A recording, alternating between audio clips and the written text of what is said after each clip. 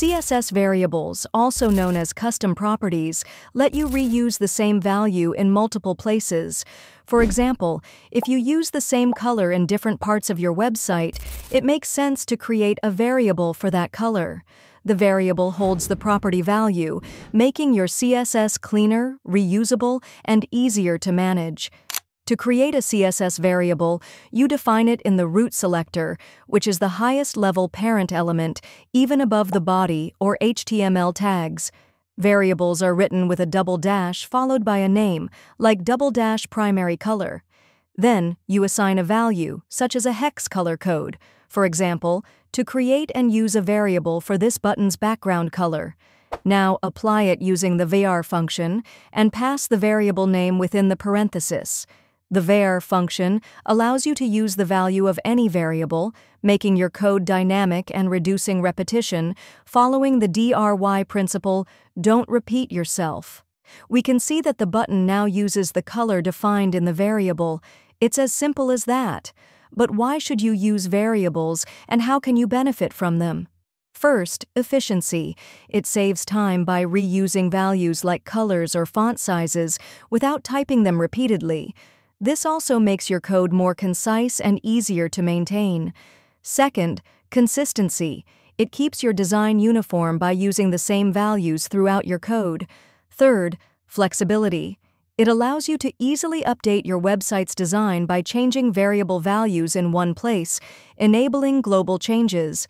For instance, if all colors on your website are set using variables, you can change the entire look or enable dark mode by updating the variable values. Types of variables. There are two types of variables in CSS: global variables and local variables. Global variables. Global variables are accessible everywhere in your CSS file. They are defined in the root selector, making them available throughout your entire style sheet. You can override global variables in child elements if needed. These overridden values are called local variables. Local variables.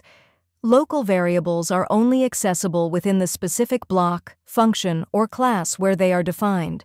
For example, if you have a card and define a local variable to change the text color to blue, all child elements of the card will use this blue color instead of the global value. Fallback function.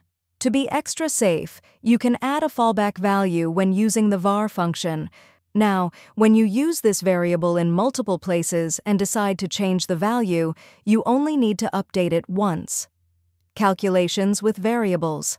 CSS variables work perfectly with the calc function, which lets you perform mathematical operations directly in your styles. You can use variables with calc to create dynamic values for spacing, layouts, or typography. All related calculations update automatically when you update the variable, making your code more flexible and efficient. Responsive typography. Responsive typography means text that adjusts automatically to fit the size of the screen or container, ensuring it is readable on all devices. Why use CSS variables in responsive typography? CSS variables allow centralized control of font sizes, making updates easy and scalable for large projects. You can define font sizes in one place, and any changes will apply throughout your style sheet.